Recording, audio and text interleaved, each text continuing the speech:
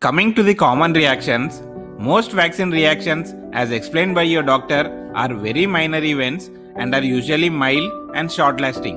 And most of the instances, these do not need any special treatment. First thing, parents are always worried is about the local reaction, that is, swelling or redness around the injection site. This swelling is most commonly seen with DPT vaccines, which are given in 6, 10, 14 weeks and very rarely seen with other vaccines. If such swelling happens, keep giving massage at the injection site at least 3 or more times in a day.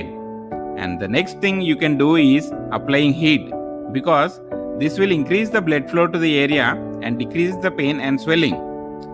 To do it, use an electric pad or a warm cloth for at least 10 minutes and repeat as needed.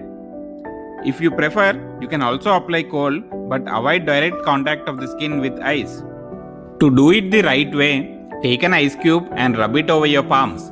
Apply this cold icy water on the affected area with your palms by gently patting on the injection site. When your baby feels a little comfortable with the cold sensation, wrap an ice cube in a clean cloth and apply it over the area. Do this at least 2 or 3 times in a day. My dear parents, remember, directly rubbing an ice cube on your baby's skin, which is already inflamed, can make the experience more painful than providing any relief. So, please avoid direct contact of ice cubes with your baby's skin. The next thing is medicine for pain. Try not to give any medicine because this may reduce the body's normal immune response. Vaccination pain very rarely becomes severe, and if really needed, use paracetamol as per your doctor's advice. But if these symptoms do not resolve, or if you are concerned, please contact your doctor. And thanks for watching.